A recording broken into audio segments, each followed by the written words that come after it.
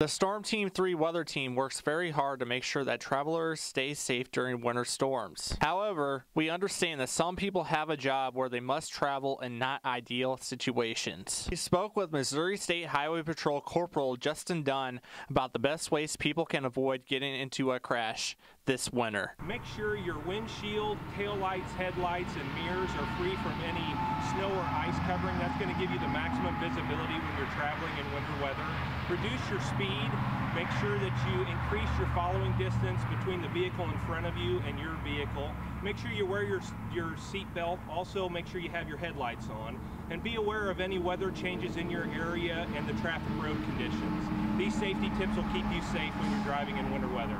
Although we hope to not hear about crashes during winter storms, the reality is they happen all the time. In fact, during last Wednesday's event, AAA responded to almost 1,100 calls for service in Missouri. That was a 33% increase from the number of calls they receive on a typical day. That begs the question, what should a driver do if they are involved in a winter weather-related crash? If you end up in a crash in a winter storm, make sure you stay in the vehicle with your seatbelt on.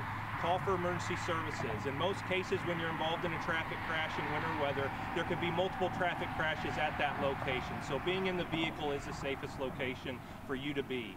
Also, make sure that if your vehicle is in the roadway or in a bad location, if it can be removed, you can move it to a safe location. That's not only safer for you, but our troopers and other motorists on the roadway. No matter what Punxsutawney Phil predicts this year, there is still plenty of winter left. Therefore, just remember, if you feel uneasy about traveling during the rest of the winter, just stay home. Reporting for KTVO News, I'm Storm Team 3 meteorologist Matt Gunn.